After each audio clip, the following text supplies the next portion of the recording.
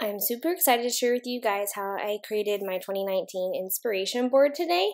We're going to go ahead and get started. So the site I used is called Canva. You can create pretty much anything here. And so it's canva.com. It's a free account to a certain extent, so you guys all should be able to get a free account and create your inspiration board. And so what I want to show you guys is how to do that. So once you create your account, you just come up to right here and create a design. And they have all sorts of different templates, but I decided to use custom dimensions. And I decided to do a 6x9 for no particular reason. I know I wanted it to be a little taller. If you're planning to print this, I would say do the print like sized 5x7, 8x10. This worked pretty good for a phone background if you wanted to do it for that. But you can pick your own design.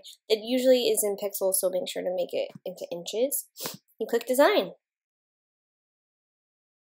Here is your blank document, really easy, really nice.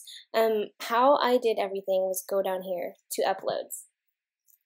And I uploaded my photos and just drag, all you do is drag and drop.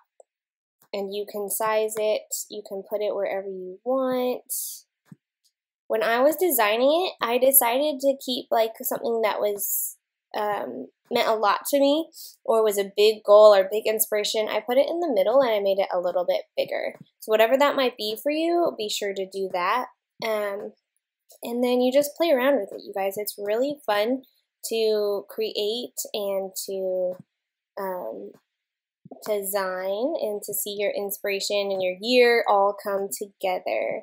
So that is kind of how I put it all together. Of course, your pictures are going to look different. If you do want to crop it, you can just come over here to crop and then crop it to literally whatever size you want. So if you wanted it to be square, it can just be a square. So yeah, how I actually got all these pictures, I did Pinterest. What a surprise. I actually created a 2019 inspiration board and saved them all to there. And all you do right up here is 3 little dots, download image, and it should download it to your desktop. If you're wanting some more personal pictures, I actually just downloaded them from Facebook because it was easier for me instead of trying to go back through hard drives. How you do that is you click it, you come to options, and then you download it, and it should download to your desktop as well.